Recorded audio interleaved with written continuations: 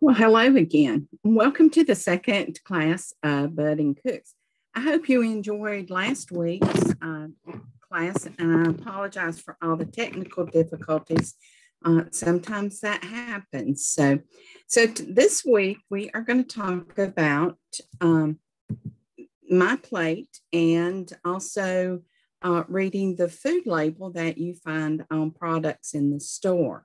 So we're going to start out with my plate and look at each one of the different categories. I know you've probably had this in school, but this is just going to be like a review. So and remember, to kind of pay attention to your plate. This right here is the full my plate. And if you'll notice that half of your plate is fruits and vegetables. So it may be hard to get that, but that's a good guideline to go by. And of course, grains and proteins are on the other half and almost equal. Maybe the protein is a little bit less than the grains are. So looking at the grains part of my plate, when you're eating different grains, grain products, make sure that most of them are, or half of them at least, are whole grains. And grain products include breads, rice, cereal, pasta, crackers, bagels, and things like that. So make sure that you look and try to get at least half of your grain products and make sure that they are whole. And you want to aim for 3 ounces of whole grains daily. The next part is the protein. So when you're looking at like meats and fish, poultry, beans, legumes, and things like that, you want to make sure that they are lean. If you can remove any of the visible fat from them, that is good too. Just trim that off before cooking. So make it twice a week. Make sure that you choose something from the seafood portion of my plate. Vary your protein. Don't get stuck on just a few that you really like. Vary it. You can even include some of the legumes like pinto beans or black-eyed peas, or even black beans, and even chickpeas with your hummus. So snacking is really good to have seeds like nuts and things like that, sunflower seeds. Keep the meat and poultry portions of your meal small and lean. If you look at your palm of your hand, that should be the size of the portion of your meat. Fruits, focus on fruits. Make sure that you get a lot of different fruits in your diet each day and vary them. Right now, with a lot of fruits in season, you can choose from a wide variety of fruits.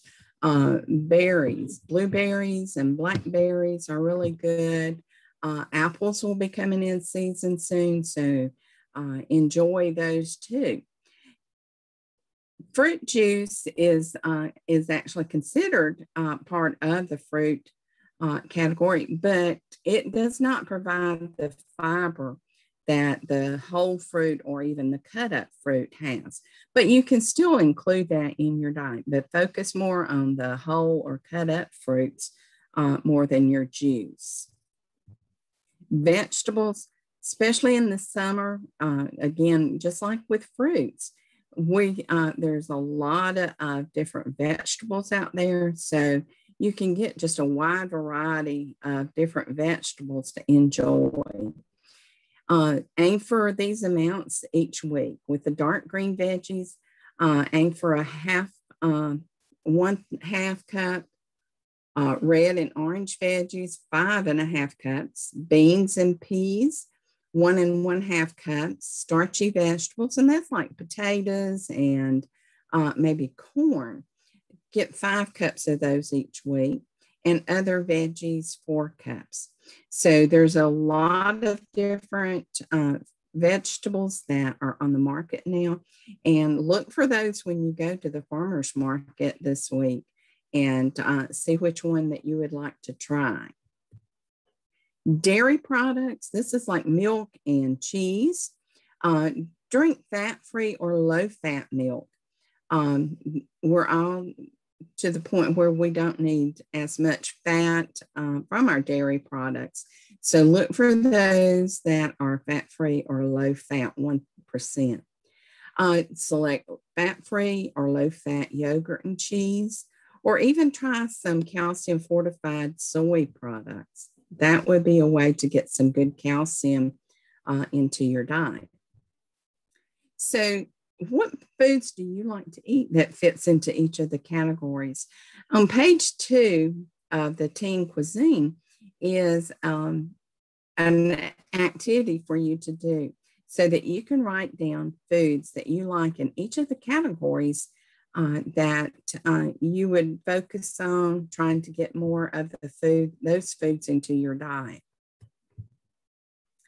Here is something that is really handy. It's right size portions. Sometimes, we don't have a measuring cup, and, the labels may say, a cup is a portion and everything, but you do have a measuring cup in your hand. So 2 cupped hands is equal to 1 ounce. A thumbnail is a teaspoon. The palm of your hand is 3 to 4 ounces. And the whole thumb is 1 to 2 tablespoons. A fist is 1 cup, and then 1 cupped hand is a half a cup. So think about these as you're looking at different measuring and all. So this is really handy to keep in mind. Reading the labels is very important too. If we look at them, they have a lot of information on them. So make sure that you take time to read the labels and find out all the information that is on the labels for what you're eating. So if you look right under nutrition facts, you've got this container has 8 servings per container, and the serving size is 2/3 of a cup. So remember, your fist is a cup. So just almost a fist is 2/3. Your calories per serving is 230. It has 8 grams of fat, which is 10% of the daily value that you should be getting. And saturated fat is 5%. It's 1 gram, but it's 5% of the daily value that you get from this product. So we talked about 230 calories was in the 1 serving. There was 8 grams of fat in 1 serving. But if you were really hungry and ate 2 servings of whatever this is, you would have to double that. So you would be getting 460 calories and 8 grams of fat. So keep that in mind too, when you're looking at the labels and reading those, and if you're really hungry and eat more than 1 serving of it. Fats is also an important nutrient. It helps to carry some of our vitamins throughout our bodies. So it's important to get some fat, but just remember that not all fats are the same. So monosaturated and polyunsaturated fats are the best. So look for those on the label, and they would be listed here under the portion that says total fat. So this one has saturated fat. So that is the fat that we need to limit. And trans fat is 0. So that's good that it doesn't have any other trans fats in it. That's something that you want to avoid. Cholesterol is also another type of fat, and this product doesn't have any. So that is really good in that. So if you're looking at the cholesterol and sodium, which is listed here, those do add to the risk of some of the chronic diseases that you hear a lot about in the news and in your health classes, and probably some of your other classes too. Those can contribute to heart disease, some cancers, and high blood pressure. So make sure that you limit those. Carbohydrates are another essential nutrient that we need to get in our diet each day. And those are broken down into three classes: fiber, starches, and sugars. And fiber is very good for us because it's very important that we get fiber in our diet, so that helps in proper elimination. Sugars, you don't want that many sugars. Those are fast burning. So when you're eating something that has a lot of sugar in it, that is going to be burnt up first, and you're not going to have a lot of energy. Starches is one that is going to stay with you longer. So if you play sports and everything before practice or before participating in any of your sports, make sure that you eat more of the starches than sugars. That way that you have more energy to last throughout the game. Then down below, there's protein. Protein is another important nutrient, and that is, they are considered the building blocks of our bodies. So if we get hurt or bruised or anything, those proteins are going to kick in and start helping to build and repair those body tissues. So make sure that you get protein in your diet, and those are going to come from like your meats and fish, poultry, beans, and nuts and seeds. Then one of the last one is ingredients. This is the list of all of the ingredients that's found in the product. So they're listed in the order of the most down to the least. So this product has the number one ingredient is vegetable oil. And that could be corn oil, soybean, sunflower, safflower, and or cottonseed oil. Then it has tapioca starch, corn, sugar, salt, and then some other things there.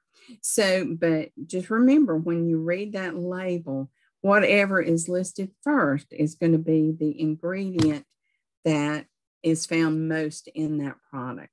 So you don't want to, sugar is way down here, and that is really good. Salt is down on the list also. You just wouldn't want to get a product, especially if you're looking at cereal, that has sugar listed first. So remember that they are from the most to the least in amounts. Here are some terms that you need to be aware of, and you can find these in the list of the ingredients. You want to avoid or be aware of partially hydrogenated oils, high fructose corn syrup, sucrose, maltose, and dextrose. So those last four are all forms of sugar. So if those are listed first in your ingredients, you want to avoid those because you know that that's going to have a lot of sugar in it. So we're going to talk a little bit about knife skills, and I know that Betsy will be showing you some in her demonstration of your dish today, which is tomatoes and green beans. But here is a video that I would like for you to watch. This is one on knife skills, and it gives some pointers and shows you how to use the different knives. So you want to watch that just so that you become more familiar with the different knives and how to use them. So if you have questions, remember to send them to me. This is my email address. If you have questions or comments or anything like that, I look forward to hearing from you with that. Don't forget to send in your photos of you cutting the vegetables for the green beans and tomatoes recipe and your finished product. I want to see how it looks. Submit your farmer's market scavenger hunt. You didn't get one in last week's, but you will be getting one this week. And make sure to have your farmer's market passport stamped.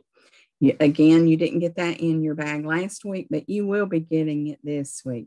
So have someone at the farmer's market, maybe at the information booth to stamp your passport. So I hope that you're enjoying the class and enjoying the recipes and the produce that we've been sending for you. So have a good week and happy hunting at the farmer's market.